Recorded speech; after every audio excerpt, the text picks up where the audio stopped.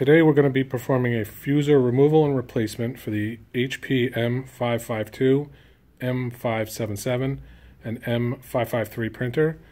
Although these look different, the engine is the same on all three, so the procedure will be identical. So we'll start by unplugging and turning off the printer, approaching it from the rear cover, opening the rear door. Grab the fuser by the two blue knobs and pull straight back. And then to reinsert it. Now jiggle the fuser from left to right. Make sure it's firmly inserted into the printer, or you'll get an error. Then we'll close the door, and it's complete. Now to reset the page counts on these, I'll leave it in the comments. It's like a 5-point checklist.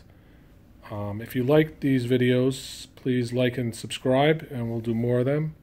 And visit metrofuser.com for more information.